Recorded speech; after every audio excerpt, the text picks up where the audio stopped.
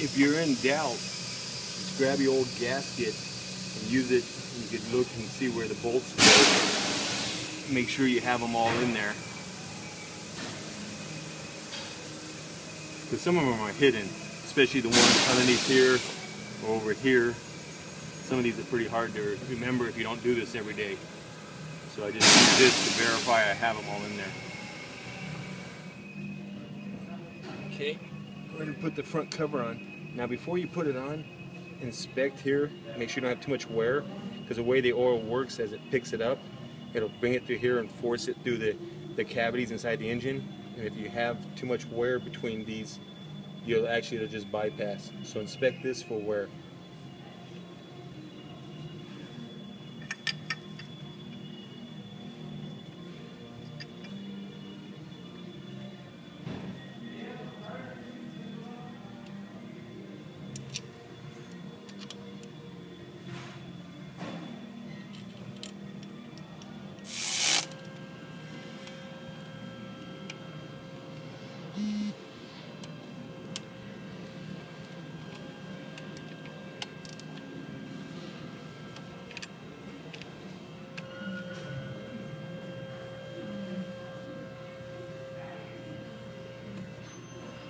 Okay, now one of the things I do when you get these seals new from Ford, the ring inside here comes with a beveled edge, or the smaller edge facing this way.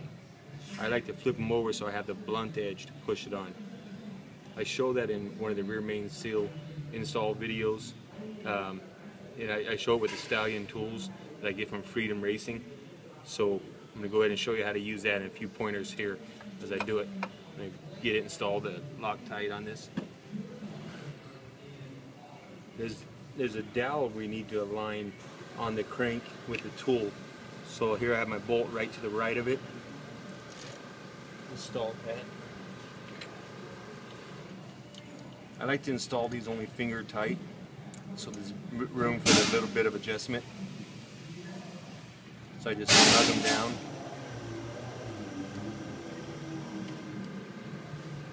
That way I know it's seated, but yet it can still move. I don't tighten them up no more than by hand. Okay, I have the wear ring flipped around and the Loctite installed on it. Go ahead and put that on.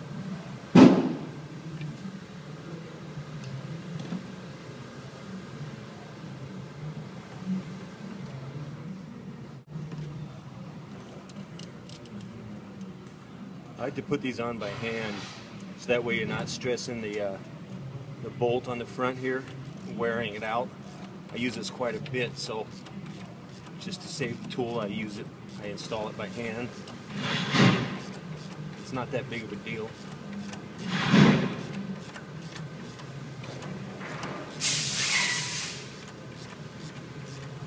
Get the installer online from freedomracing.com.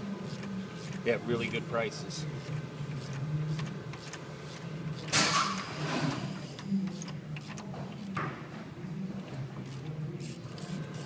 As you can see, they went on pretty much no effort.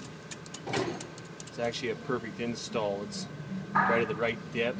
Press the wear ring on at the same time as the seal. Just wipe off a little bit of the excess Loctite there, and now I have the seal that's perfectly flush right where we want it. One of the things I strongly suggest, especially if this is your first one, make sure the O-ring went in good. You may even want to go ahead and add water and fill it up and test it before you reassemble the rest of it, just in case it got snagged on the way in. I have done that once, and I've learned to check it before I get it all the way together.